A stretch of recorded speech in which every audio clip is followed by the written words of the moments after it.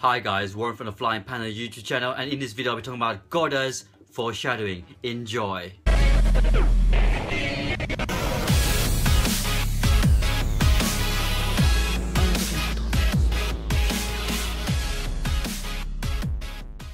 That's right guys, you heard right. I did say Oda, not Oda. Everything he does is intentional and it all predicts the future for us. Before we get started, what is foreshadowing? Foreshadowing is the use of clues to let the readers know what might happen next. Now, here are some of my favorites. The foreshadowing of Jinbei. It's amazing how Oda has already had this stuff planned out from the Fishman arc since way back, and this started in chapter 69 when Yosaku talks about Jinbei. Another good one is the foreshadowing from Hachi about one fishman is a better swordsman, and 600 chapters later introduces Haozo. I hope you guys are enjoying this, and here's the next one. In chapter 444 we first meet a Cerberus, and this is one of Usopp's lies in chapters 22 to 41.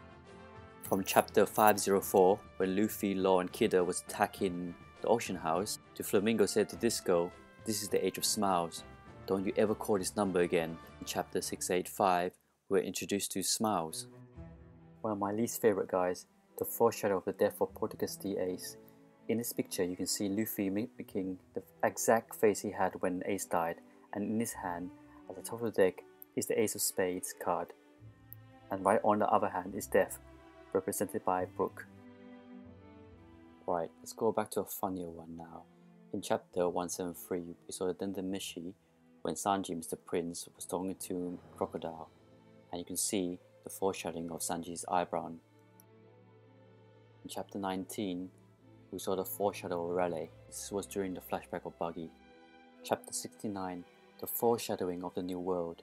When Luffy mentions that some people call the Grand Line a paradise, it hints that there is another world to explore.